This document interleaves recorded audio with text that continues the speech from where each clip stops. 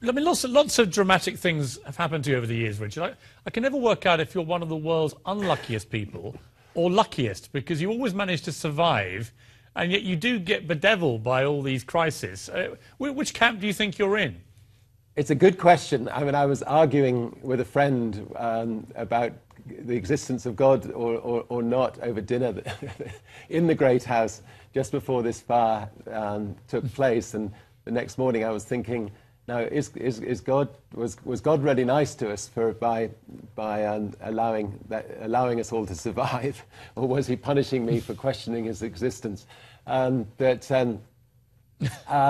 anyway, I have been very fortunate, and you know, an extraordinary amount of times, and somebody's very kind up there anyway in getting us, you know, back from balloon trips or boating trips or you know, whatever, safely, and so I am grateful, and I'm now spending most of my life trying to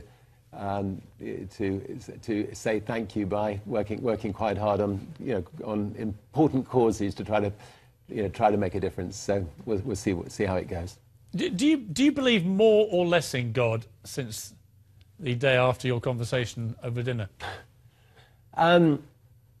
Well, look, I believe in evolution, and I think evolution is magnificent. I mean, absolutely wonderful, and I think this world that we live on is magnificent, and, you know, the creatures on it are magnificent, and we've got to fight to, you know, save the tigers, and, you know, save the lemurs, and save the imperiled species, and look after the people that are on this earth.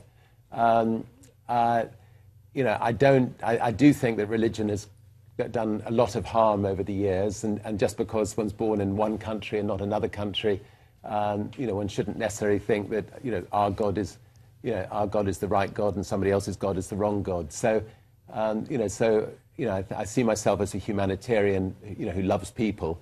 You know, maybe one day somebody will be able to convince me that, you know, there is a God and there is a particular God. But to me, you know, I love people, and that's to me the most important thing.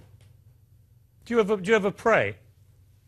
I found myself on one of my balloon trips where, you know, I was 99% definitely going to die, crossing the Pacific. Everything had gone wrong that could go wrong. There seemed to be, you know, no way out of it, and I think there was a little bit of sort of, you know, saying, you know, if you exist, you know, I'll be really grateful if you can get me to the other side of the Pacific.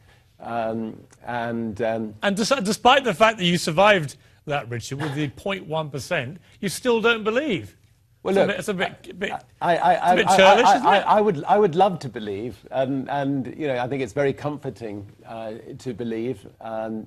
You know, my father died recently, and you know, he was, you know, he didn't believe, but you know, but he was a wonderful man, and you know, wonderful family man, wonderful with people, great sense of humour.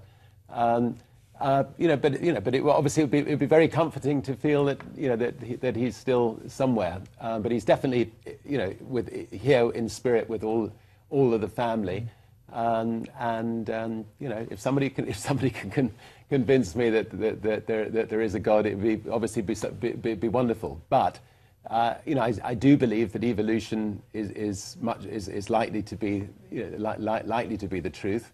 And you know, anybody who questions evolution, I find it completely and utterly bizarre, because you know, and evolution is magnificent. That's all I can say.